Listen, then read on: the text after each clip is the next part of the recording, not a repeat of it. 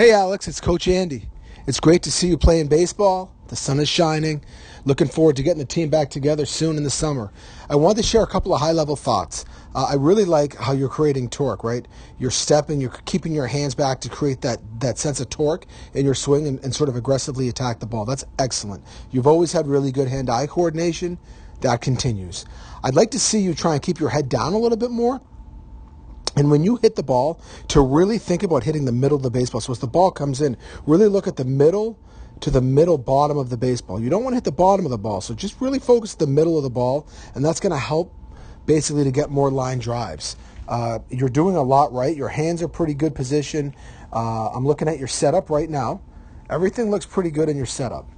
So now let's watch. I'm going to put it in slow-mo, which I think is a pretty good tool for us.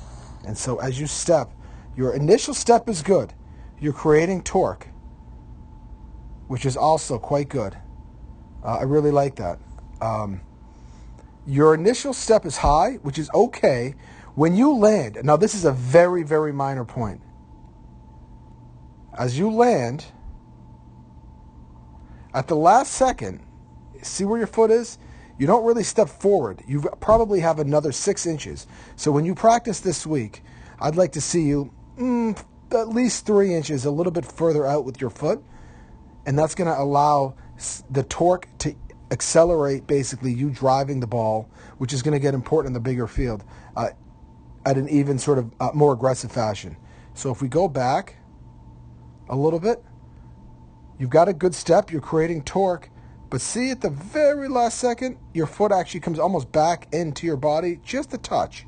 So instead of bringing it back in, you want to put it out maybe just a couple of inches. Just a couple of inches. And that's going to allow even more power. As we keep watching the swing, I like your path to the ball. Your ball path, is, as we would call it, is pretty good. Here.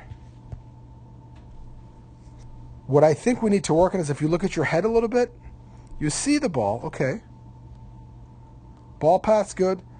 Your head's pulling off just the touch. Just the touch. And as it does, you go to adjust, and you just hit the top of the ball. Now, you've got great hand-eye coordination. This is a good swing otherwise. I love your back foot, and I like your front foot. Again, I'd like it a little more if it was a little bit further out. All in all, it's the spring. For a 12-year-old, this is a very mature swing. Look at that back foot. That is outstanding. Try and keep your head down a little bit more. Really focus on hitting the middle of the ball and put your front foot out. Just out further, just a little bit. See right here, you hit the top of the baseball. Again, great hand-eye. Just something to work on. And then you get it. I like how you finish, right? That's a good finish. As you finish here, try and finish a touch higher. Otherwise, pretty good. Especially for this time of the year. I mean, look at that back foot. That is amazing. So really just keep grinding this week. Focus on making contact with the middle of the ball and maybe getting that front foot here out just a little bit further. Can't wait to see you, and we'll be on the field soon enough.